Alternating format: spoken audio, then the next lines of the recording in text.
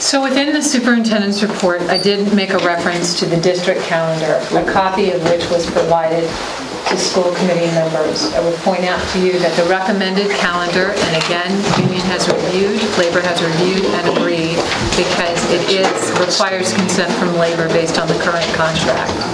That August 27th, teachers will return and students will return August 21st. You note in the calendar there are half days for parent conferences. In addition to that, the reason that you see throughout the calendar when you see 45 days, 90 days, is because we also try to create space for teachers to do grading.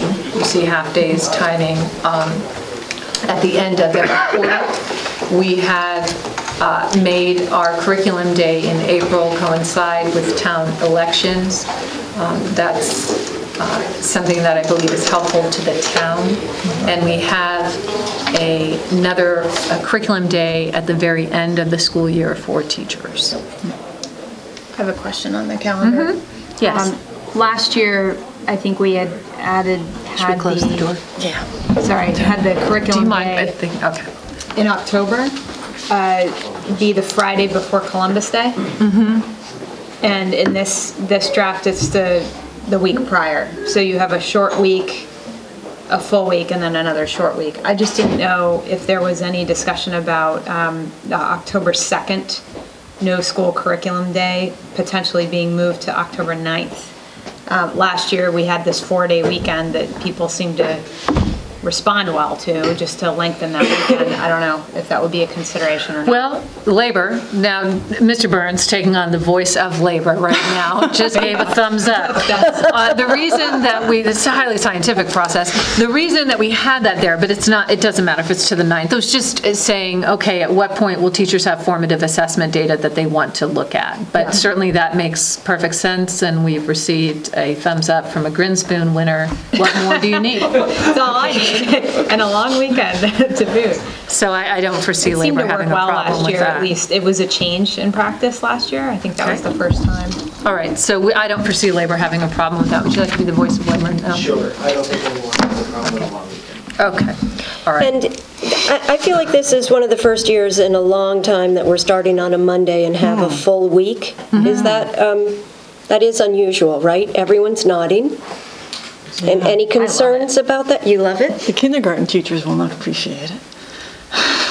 It's a long first week for little Mr. Burns is not the voice of kindergarten teachers. No, he's not. Evening, but so there was discussion about that. There was discussion about how sometimes the calendar is conducive to kind of staggering students. Yep.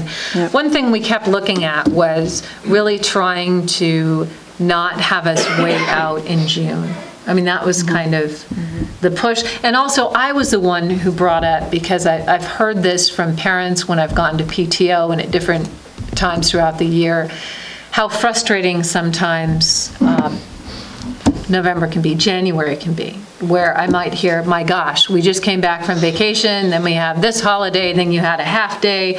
So that can be sometimes very frustrating for parents around childcare. So I also thought, one, trying to get us out at a reasonable time, and that while staggering in is there are benefits to that and it feels comfortable, it also creates some problems for childcare for some families.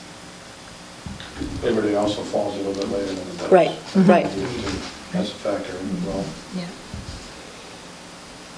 We could ask to just move Labor Day if you think that. Should we try that? Yes. Why not? That would be more consistent. Yeah, it would be so much easier for us. Yeah. Can we adopt this with the change of the 9th? Yes. And that's okay? Yes. And that goes back to the teachers. No, they voted on it, and they're okay with it. The Grinspoon winner. And the Grinspoon winner. I can't foresee, if we were talking about changing the start date for the teachers in August, I'd say we need to go back to labor, but I don't think giving them a long weekend is going to frustrate them.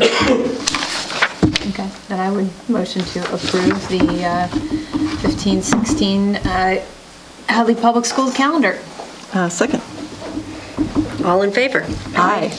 Thank you very much. Are we skipping over the superintendent evaluation? Yes, because what Okay. you have in your packet, I did add the additional summative sheet that you asked for, but the reason that tonight you would be voting to adopt it, but we're going to Right, wait right, until right, okay. Humira. Since is I here. will not be at the April meeting, and when this is discussed, I will indicate now that I do approve, or I agree with the tool that is being used. I support it. Early voting. Maybe I am back. I think I'm back. Okay. It's the Monday after the April vacation week. I'm back. So, okay. I'm not. Okay. So are we finally on to Chris? Yes. It's been a long way.